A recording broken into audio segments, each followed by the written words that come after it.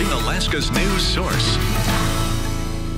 Hello and welcome to our Allgood special. I'm your host for the next half hour, Dave Allgood, and with me is Melissa Fry. Hey, Melissa. Hey, yeah, excited for this next hour. The Allgood News is about bringing out the best in people. And Dave, you always say everyone has a story, and these stories are from our neighbors right here in Alaska. Yeah, I like to give voice to people that probably wouldn't have one, right? And starting with an amazing artist who chooses to use her talents to help others heal. Known simply as Sister Lucia, her soft-spoken delivery is calming and reassuring. Yeah, she works for Catholic Social Services right here in Anchorage, and she's helping people in difficult situations process emotions and see hope. You will not see the faces behind this art. And they share with me many stories, which is very meaningful to me. But you will see the emotions in this art. What their journey about, what difficulties they've been through, what hope they have. The simple brushstrokes from complicated lives. The colors chosen from a palette of pain and hope. Certainly they just speak about something that very difficult normally would not. And a stroke of luck. The arts come out in all different angles, different ways, different meaning. Of landing in Sister Lucia's art class here at the Clare House in Anchorage. The community we work with, the poor and the homeless and the prisoners, and how sad they are, made me sad also. Today, Sister Lucia is painting just for us, getting ready for a class we will not see. We are brothers and sisters. I think for that reason, it affected me. Because we do not need to see people in vulnerable positions. Art is the way that you feel safe to express, and you can express anything you like. We just need to know there is help and a future in processing feelings, and a belief that a flower can emerge from fouled earth. You feel better when you're able to speak or to express. I just invite people to express. Her eye for detail and the gifts she's been given from above to share down here below. And they share with me many stories, which is very meaningful to me. Because Sister Lucia believes either they trust in God, they express through art, or they even lose hope and they express it, and I hope they find it again. And maybe putting your signature down here? And the artists need to sign their name in order to have the painting the valuable. As in self-value and sometimes sad expression. A memory. There was a grandmother, and she painted like the background, the sunset, the river, the birds flying, and she was in the front facing the sunset. She holding a baby. And when I asked her, she was crying. I asked her what is about. What is the name or the title for the painting? She said, this is me, and I'm holding my granddaughter, which just died. And maybe faith renewed as in a flower reborn. And that's... the credit is all to God. The Allgood News. Now, Sister Lucia says they can always use more paint supplies. Any size art canvas, paint, and paint brushes would be greatly appreciated. You can just contact Catholic Social Services to donate. Yeah, and sometimes it's, you know, the little things that bring us joy, but a sunny day, a smile from a stranger. But with Sister Lucia, I just wanted to go back there. She was so sweet, and I knew that day we didn't want to film people in crisis. Yeah, of course. And she was about to teach a class, and there were some people who had volunteered, and I thought it would better just to show her painting and doing her thing and talking about how important that is. Giving those people that voice, that is great. Yeah. So finding that joy, it can also be in a snowman. Dave shows us how a simple little figure made of snow brought a smile to one woman here in Anchorage. Nancy Rudolph doesn't get out much these days, especially with all the snow we've had lately, but when she does, it's baby steps and caution with the help of this reporter as she makes her way around the corner, heading to the mailbox. My first thought was, oh my God, you're making me laugh. And then I looked down, I'm like, who made that? I'm fortunate to get a lot of emails here. When I opened this one up, there it was, a little snowman. But that little guy from a year ago made a long-lasting impression on one Nancy Rudolph. But I thought, I really need to share this because some other person probably feels that same way. You see, this picture was taken a year ago, but Nancy was hoping to see the little snowman again. So every time she takes out her keys, opens up her mailbox, Because it's never fun to check your mailbox, you know. and turns around. She's just hoping this little guy might just reappear. I know, and that's why I said it to you. So whoever made it, that's why I said if they want to do it again, I'm up for it, you know. Put it behind my mailbox again this year. Yeah. Because it spreads laughter. I'm all about laughing. But so far, no snowman, just a curious feature reporter and his cameraman, Luke Patrick. Oh, I'm the kindest person you'll ever meet. So I have to hit you. That is funny. You're cracking you. Look at you. You got some speed going now. Now we're kicking it. Look at you. You warmed up. You're feeling better?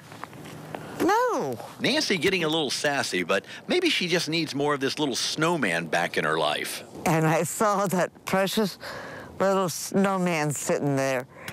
And oh man, did it make me smile. Yeah.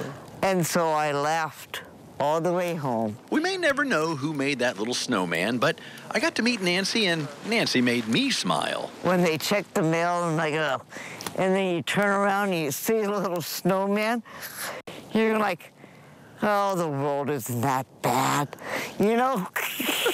A little snowman. That's the Allgood News.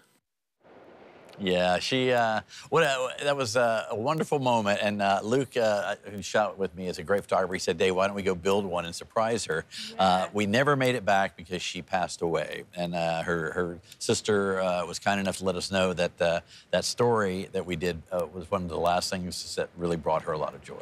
Just shows, yeah, you never know the timing of things, and just something so simple and easy as building a snowman, bringing so much joy to someone. Oh, I know. It gives me a little emotional. All right. Hey, a young pup disappears and goes on an incredible journey. We bring you the tale of Nanook. And his owner, who didn't give up even though the odds were bad. You're watching Alaska's news source. Yeah, welcome back. You know, he wandered off and she was worried, but she didn't give up hope. This is the tale, yeah, about a dog who survived an almost impossible journey, then got reconnected with his owner.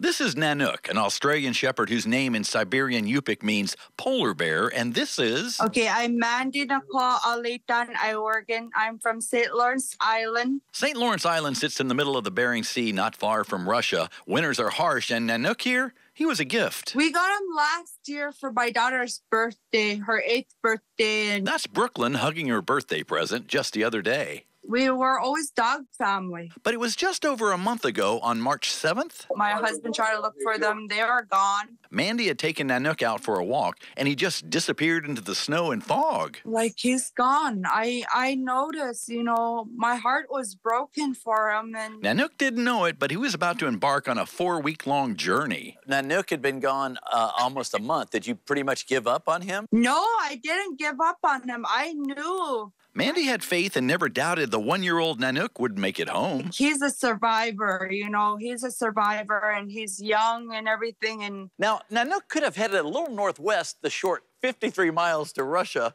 but instead he chose the path of most resistance, somehow navigating the icy Bering Sea and frigid temperatures, high winds, even the occasional polar bear to land more than, get this, 150 miles away in Wales, Alaska. I can't believe he just made it all the way, and he survived, and he's strong. And how did Mandy know Nanook was alive? Social media. Michael and Hilary Akinga of Wales posted a picture of a weary but seemingly healthy Nanook on the Facebook page, Gnome Chatter. That's our dog. He's alive. And as you might imagine, Brooklyn took the news well. Up in joy and screaming, like she couldn't believe it. So a month to the day, Nanook didn't have to wander back home. He hitched a ride on a plane. Oh, we're happy we're reunited, and we're blessed to have him back in our lives. So happy Nanook. He did have a bit of an injured front paw. My dad says it looked like a polar bear bite, but people say it looked like a Wolverine bite. But so we can only imagine what was going through Nanook's mind as he was adrift on the icy seas, just trying to get home. I wish we knew what dogs were thinking, but we know they're smart. And I think we can all agree a dog named Polar Bear lived up to his Siberian Yupik name and now has an adventure only he will ever know. But I'm not sure, you know, if dogs could talk, he would have one great heck of a story. And that's the Allgood News. Oh my God, that story went viral because we got it and everybody wanted it. CNN was calling me, CBN from Canada, everybody. Well, it's a good story. Went national. Amazing. First of all, just to think that, I mean, he was on ice there for who knows how long. Yeah. And I love how she says, yeah, if dogs could talk and if we knew the story. Yeah. How amazing would that be? If only, right? If dogs could talk, I'd freak out. All right, it's a nut. It's a legume. It's a peanut power. Move over, Popeye and spinach. There's a new superhero in town. When you download the Fred Meyer app, you have easy access to savings every day and get personalized coupons sent straight to your phone. Save big today when you download the Fred Meyer app. Fred Meyer, fresh for everyone. Whether you're trolling the weed line or deep dropping out on the ledge. Cito, this is jacked up. Seems like I have a clogged fuel filter. I'm on some fish and not really wanting to leave. Okay, good copy, Captain. We'll go ahead and gather up a couple fuel wire separators. Get a captain out to you. Our captains are standing by to troubleshoot or to get you back home. Fight fish, not engine trouble. Keep fishing.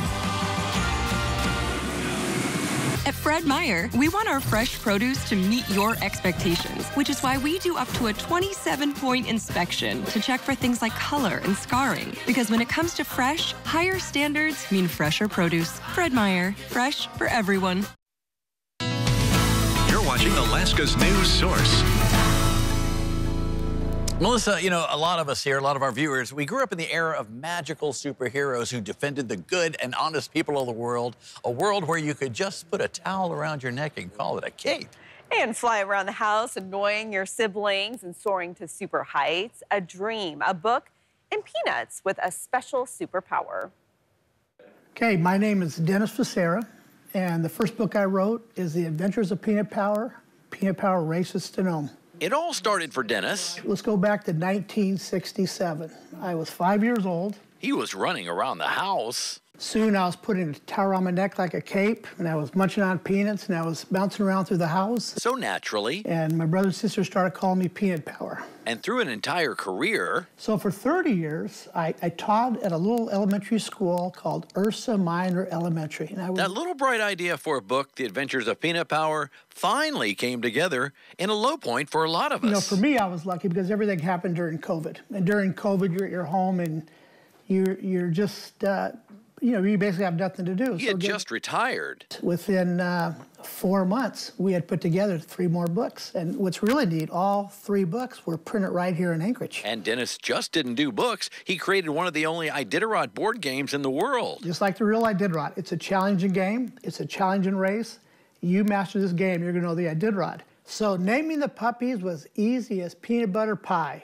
Dennis reading from his original book, and all of this homegrown. Yes, I was born and raised right here in Anchorage. So far, sales have been pretty good, but all of this is more about a childhood dream. You know what? Follow your dream. And the one thing I've learned over the years, too, don't ever let somebody tell you you can't do it. All right, so Peanut, like, he's saving the world. He's saving Alaska, but how does he know? How does he know? He gets a call from the president of the world saying, Peanut Power, the world's in trouble. We need your help. So Peanut Power gets on his peanut-shaped phone. He calls the superhero friends. Well, Dennis, I have a surprise for you. We're going back in time. Oh, good memories. I have a cape for you. Okay. It may look like a towel, but it is not. No, this is. That's it right there. Got to get the cape on. Got to have peanuts to be superhero. There's a lot of them. I don't know, you know. Let's do it, Dave. All right, let's go. So with our capes on, me and Peanut Power flew around the studio looking for mischief, shenanigans, or even danger. I see danger. Do you see danger? I do, over there. Let's go, get Dave, let's go. The Adventures of Peanut Power and Dennis Becerra. Wherever there's an Iditarod. Peanut Power will be there. Wherever there's an interview. Peanut Power will be there. And he's here. Yes, Dave, I am. Thank you for having me. You're very welcome. That's the Allgood News. Oh, I love And you've got your own cape. I brought my own cape because Ready to go fly around. you know, when's the last time you did a forward roll in the grass like a kid, right? You know? Do some fun stuff. I might break something, but it'd be fun. You know, So be a you'd kid. have fun while doing it. I Yeah, love super it. nice guy. And these books are available around town. And just go to the Allgood News page on our Alaska news source, and all the information's there for you. So. Yeah, you can find Dennis's story there as well, and I'd love to see that. Yep. All right. Did you know there was a pro wrestling here in Alaska, and they have capes too? There's even right here in Anchorage, and you can go to learn to be just like them. You can train like these guys. Yeah, it's called 907 Pro Wrestling Academy, and they're producing some pretty amazing talent. Dave went to one of their events, described it simply as high-flying fantastic. It was pretty cool. Now, are you ready for the first title match of the evening? It's high flying,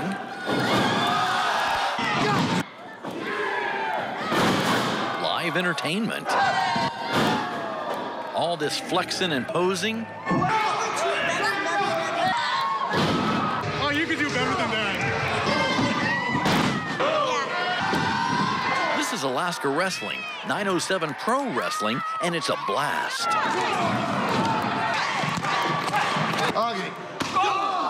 As I welcome all of you to Planet Pain.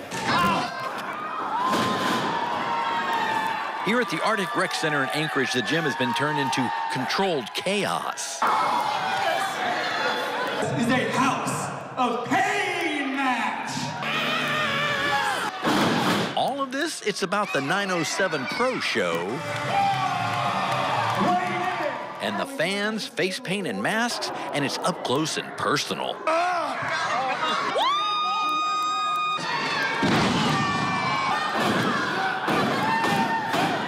This is showtime.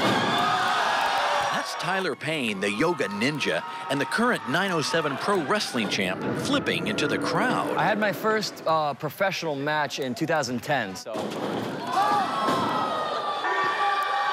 It really combines everything that I love and I'm passionate about. It's literally, it's theater, it's arts, it's athleticism, it's drama.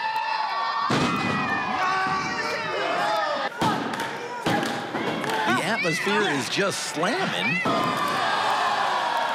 And the fans, they peek and leer and even laugh and take videos. They can't get enough. Why? It's like free therapy. A stress reliever. Come to the Arctic Rec Center, let out your aggression. So the losers hobble, licking their wounds as they make their way back to the locker room, and the champs make their victory laps, so dads and daughters and grandpas and granddaughters, they had a good time. Oh, and the champ, the yoga ninja, it's more than just a namaste name. I have a bachelor's degree in sports nutrition and exercise science. I've been teaching yoga for 10 years. And that's Get there! the Allgood News. Wow, those are some impressive moves. I was talking about flips, right? Yes. Yeah. The Tyler guy, he teaches. He's actually really cool. He teaches hot yoga at the Alaska Club. That's why he's so flexible. Yeah. He's but that is so fun. By the way, if you have not been, you can check out their wrestling Facebook page, and they have events like every other week. It is so fun. It is so worth the money. Pure entertainment. Yeah, pure entertainment. Alaskan grown. All right, an unwanted visitor. That didn't even bother to knock and just let himself right in. How a Soldotna woman managed to get a moose out of her house. You're watching Alaska's news source. All right, Melissa, the sale is over, but we want to show you what you may have missed. Yeah, the Anchorage Museum did a little spring cleaning at the Seed Lab. They hosted their first ever garage sale, from parking meters to ping pong balls and former art displays. And after a long winter, it's a reminder of how much fun it is to just find a great sale. Check it out. It's an Anchorage Museum display coming your way. Spring cleaning, the Seed Lab is letting all this stuff go in a garage sale, and you can make your own personal exhibit. I cleaned out all of these different storage closets and offices and a lot of the things that we've been storing and holding on to, and we are releasing them to another home. Pretty hot. How about these hats? Are these for sale? Absolutely. You're blonde. Do you have more fun? Absolutely. I'm a brunette. I like brunette. Let's do the model one. Let's go. Okay. Dave, what are you doing? I'm for sale. Look, we're in a frame. I'm American Gothic. Go, Mary. Very stoic. How much do you think we'll fetch? It's priceless. And then there's this big blue peep. I don't know what it is, but I want it. Hi, Bluey. Hey, Dave, bring that over here. Okay, I'm coming. Hey, check out this furniture. I think Rebecca was humoring me at this point. They had about 30 of these big red metal dots. I thought they looked like big ears. All right, Rebecca, what do we have here? Well, you want to go sledding? Man, these are like, I think you could cook in these like a wok. Yeah, you might remember them on the wall from our Snow Flyers exhibition. I don't, but that's okay. They're all for sale, like all this yellow spray paint, cool framed pictures, hats, and this little guy. So why the sale? All of these things are really awesome. And so why not let our members and our patrons and people that are excited about garage sales in general come take a look and take some of these things home. So. Share the love of cool stuff, and Monopoly isn't the only one with free parking. Hey, look at this. Oh my God. Hey, Hank. Hank's my camera guy. He used to work here, by the way. I can park anywhere I want, Hank. This is so cool. You can come buy one of these, I think. Score! One person's parking meter parts is another person's fashion mohawk. Dave, do you always wear the things that you're about to buy? Well, now that you mention it, it seems like I've been doing that a lot. Maybe Just following your lead, Rebecca. Anywho, there's even a few ping pong tables. Oh, and foosball fun. Oh, wait, I just hit my own ball. The whole idea at the Seed Lab, something here might just grow on you. So, Rebecca, thank you so much. That was fun, and I am so happy. Can I buy Bluey? Absolutely. Well, if he's still here. Oh. And that's... Maybe a trumpet, maybe a skull. Maybe a skull that plays a trumpet. The Allgood News. Oh, my goodness.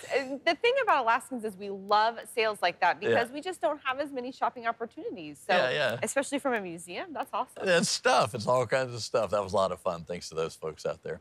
All right. So now the big question that the sale is over, did you actually take Bluey home? I did not take Bluey home. I live in a small place, and Bluey would have been a little too big. It would have been uncomfortable for him. Right, exactly. Better home. All right. Thanks for asking. She lives where you can just leave your door open sometimes. But now Barbara Nichols is keeping her door shut after a close encounter with a pretty big visitor. This is Jessie, Barb's dog. Regular morning, I let the dog outside, and I never shut the door all the way so that he can come back in himself. And Jessie did come back in, but he wasn't alone. I think I stared at it for 3 or 4 seconds before it really dawned on me, yes, he's in the house. Jessie, he had brought a friend. The husband thought he was dreaming. A really, really big friend. He came walking into the living room.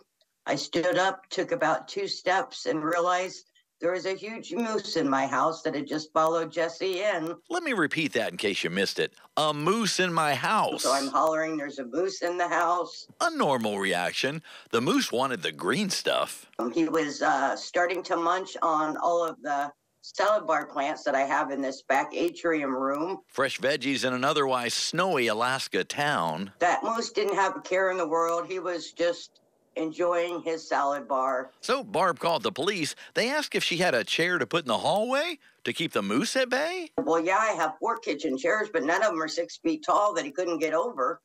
So I don't know what good that would do. So we didn't put a chair down. Yeah, that's like throwing a toothpick at a giant or something, right? Right. So one officer reaching across the kitchen sink. And so he just stuck the taser about 1 foot away from the moose just for the noise. The munching moose, he wasn't tased or fazed by the noise. And then the other officer hollered, and then he got a little bit startled. And good old yelling. The moose did have a little trouble turning around. But on his way out, he did manage to get about a 2-foot vine in my plant to take to go. And as to why the moose came in, Barb says Jessie, he may have been a bit lonely. What'd you tell me when I called you? Jessie just wanted a friend? He wanted Bullwinkle? Yeah, he wanted to have a sleepover and dinner with his friend Bullwinkle. So after about 25 minutes, Bullwinkle made it out, but the salad bar was calling his name. Oh, Lord, he's coming back. He might kick out that window. He knows. I know. The door's shut, but I hope you don't kick it open. It's about 2 feet from me right now. The joys of living in Alaska. Did you have a little talk with Jessie? Did you do? Yes, we did. We told him that he has to ask first before he invites company in. And that's... No, go away. You cannot come in my door. The Allgood News. Oh my goodness. So, I mean, only in Alaska we see this kind of stuff happen. But my first thought was those poor plants. It's hard to be a gardener. Grow all that green and then... You can't tempt the moose like that. That's you true. can't tempt them. They were just sitting there. So thanks to Barb and for being so gracious. She was kind of funny as well. Oh, so, yeah. Good stuff. Humor. All right, well, thanks for joining us today. And if you want to see more Allgood news stories, head to our app and look under features. Yeah, be sure to watch us weekdays right here at 4 p.m. on CBS 5, where every day you can join us for an hour. That right here, and of course, the latest on the weather.